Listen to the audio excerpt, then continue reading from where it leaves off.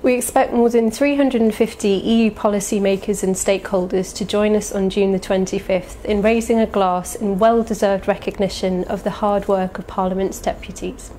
We are delighted that once again Commission Vice President Maroš Šefčovič has agreed to host the Parliament magazine's MEP Awards.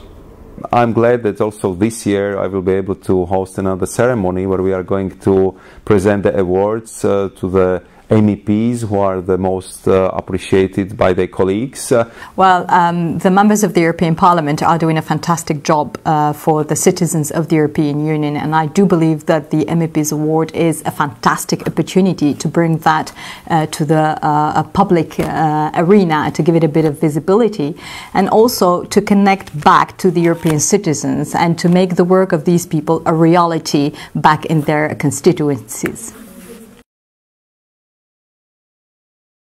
It has come as a surprise to me as a chair of the Committee for Regional Development. I think if I'm finally the winner, I think that this should go to the committee. I am extremely proud of what we have achieved over the 4 years. We have managed to work together even in very difficult moments. We have developed, thanks to this spirit of cooperation, extremely good relations with other European institutions. But the most important thing, we have prepared very well to negotiating with the Council the new regional policy.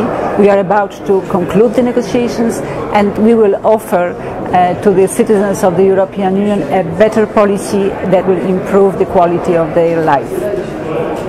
Bonjour à tous. Être nominé pour le titre de député européen de l'année dans la catégorie développement régional signifie beaucoup pour moi. Nouvelle élue en 2009, je me suis consacrée au développement de la cohésion territoriale et de la coopération transfrontalière. Je viens d'une région à la frontière franco-espagnole. Je sais que l'Europe se vit et s'incarne dans ces zones qui sont souvent perçues comme des zones de compétition et de fracture.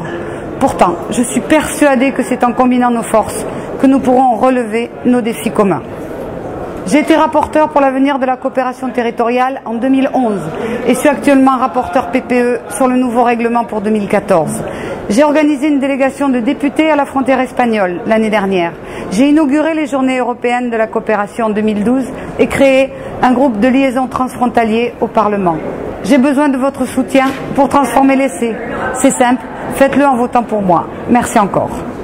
I would say it was surprising to know that I was shortlisted for one of the MEPs in the Regional Development Committee, but of course it's always good to know that your work is being recognized, and to be in such a good company as Danuta and Marie-Thérèse, so thank you all for nominating me.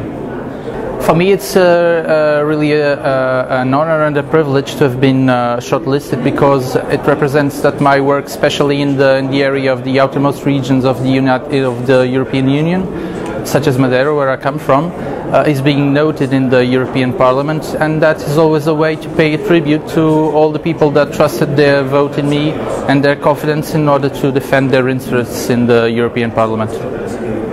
Not everybody could be a winner, of course, but I think that every nomination is clear demonstrations of the high appreciation of the work of the concrete MEPs by their colleagues, and therefore I would like to congratulate to all of them.